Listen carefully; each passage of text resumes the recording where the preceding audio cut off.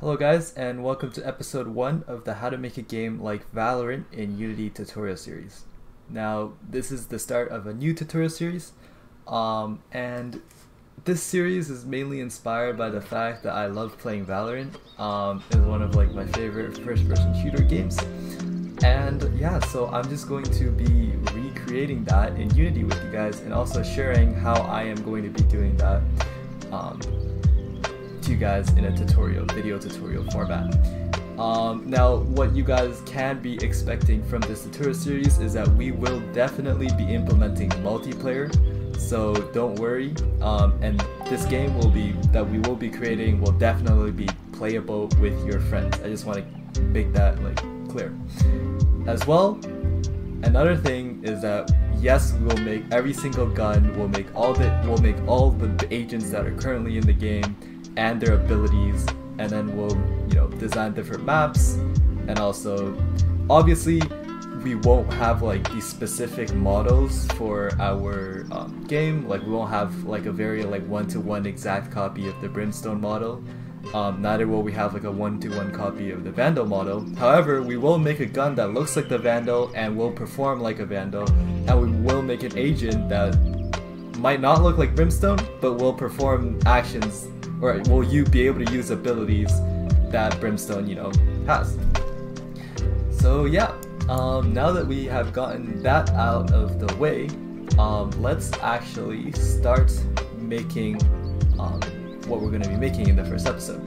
So for this episode, we're just going to be covering very simply, one, we're going to be covering our player movement, and two, we're just going to be designing a small and simple map. And this will basically be built by ProBuilder. Now, if you don't know what ProBuilder is, I'll explain how you guys can get that in this video.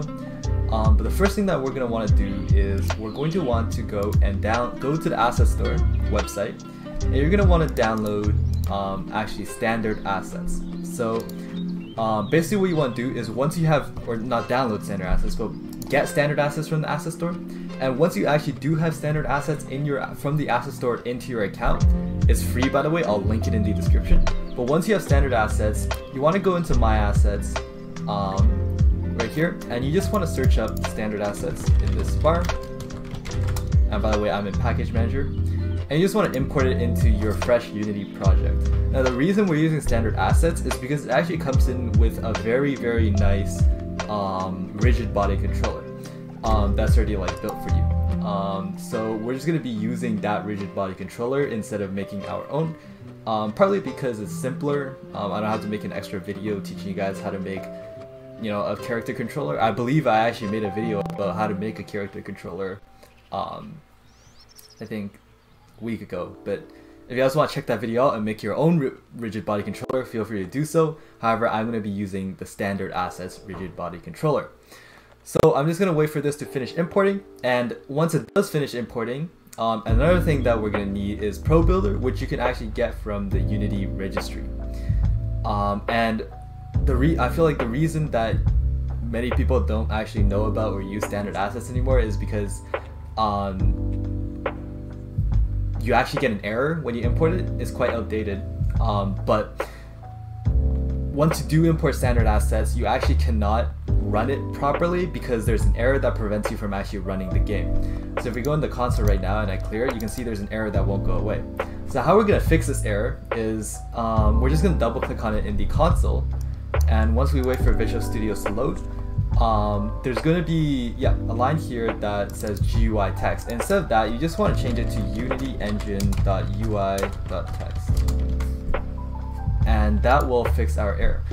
Now, another thing that we're going to need again is ProBuilder from the Unity registry. So we're just going to go into the Unity registry, and then we're going to go and look for ProBuilder. So it is right here. Now, what ProBuilder is this tool that helps you build maps in Unity. It's quite easy to use, and yeah, it just gives you the ability to build very simple maps.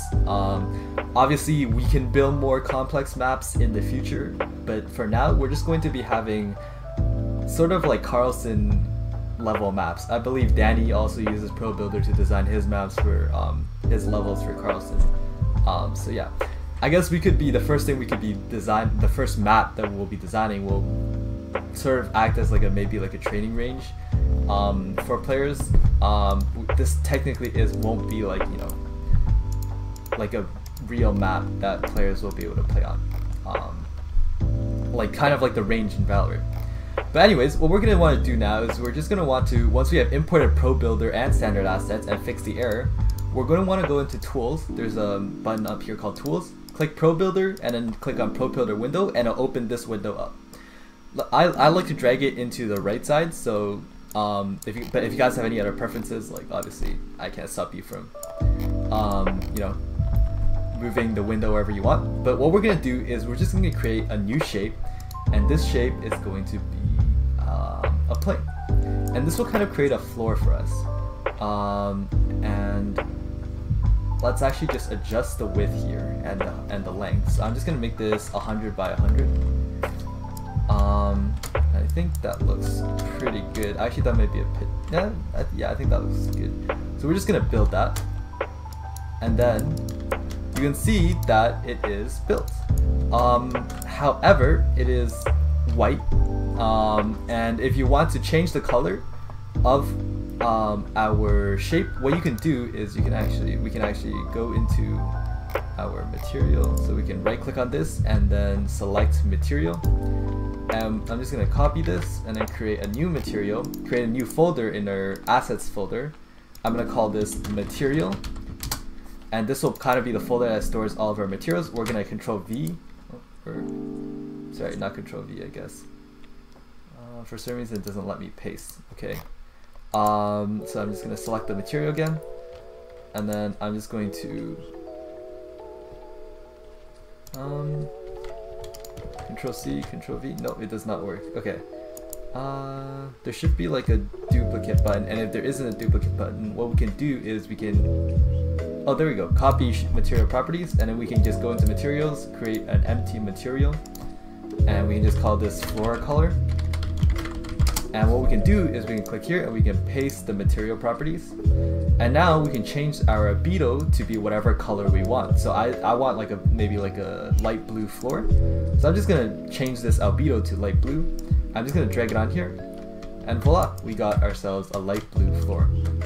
And what I'm gonna do now is I'm gonna go into our standard assets, and I'm gonna delete the main camera, and I'm actually going to go into characters, first person characters, prefabs. I'm going to drag in the rigid body controller.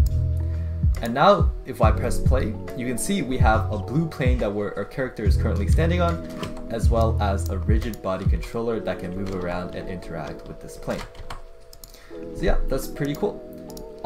And now what we can do is I'm just going to explain quickly how you guys can use Pro Builder to actually build a map. So we pretty much just imported our first kind of like material in here. Another thing that you can do with Pro Builder is that you can, let me just import an empty shape. So again, there's like all of these shapes. So let's say I want to import like a cube. I can just build that, and then I can drag this cube here. Say I want to make like a wall, right here. And then what I can do is I can go right here, and I can actually drag out this face. So I basically just selected the face tool here. There's also an edge tool and then a vertice tool, and obviously these are pretty self-explanatory. This like edits certain vertices, this edits like certain edges, and then this edits certain faces. And this is just like selecting an entire object. But if you click on the face tool, you can actually just extend faces with our face tool and the move tool. So that is pretty cool. So I'm just gonna build like a simple wall, and I'm just gonna show you guys how to do that. So I'm just going to quickly click on the top of this cube that we just imported. I'm just gonna drag it up, and I'm just going to drag this out a bit like so, to like a desired length. I think this looks pretty good, and I'm just gonna drag this out on this side as well. And yeah, so I think that looks pretty good. Now what I'm going to do is I'm just going to duplicate this material. I'm going to call this wall color. And then I'm going to go into inspector. I'm going to change this to like a red color, a reddish, a kind of, yeah. Yeah, I think that looks good. And I'm just going to drag our red color onto our wall. And now if we press play, we basically have a red wall in our scene. So now that you know how to make basic shapes, just try to build your own map. You guys can copy mine, of course, but I'm just going to speed the rest of the next part of this video up, just so that you don't get too bored. But yeah, I'm just going to speed up my map building process, and you guys can obviously copy if you want.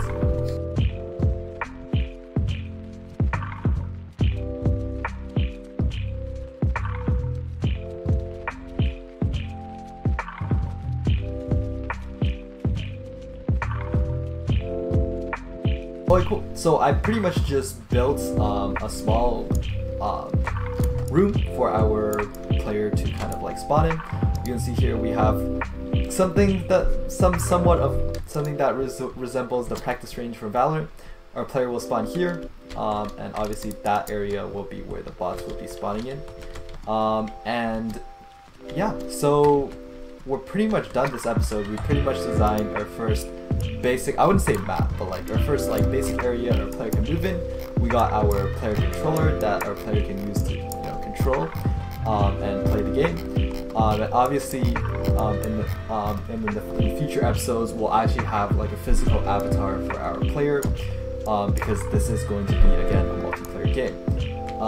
And yeah, so in the next episode we'll be making our first gun. We're going to be making all the guns in Valorant, such as the Classic, the Shorty, the Ghost, the Frenzy, all of the guns, all the way up to the Operator. And we're going to be obviously coding each of the guns, and making it as similar to Valorant as possible. But in the next episode we'll be basically just making a basic Classic, and we're just not going to be like, we're obviously not going to make all the guns in one episode. But we will lay the groundwork for our weapon system in the next episode. So stay tuned for that. Thank you for watching.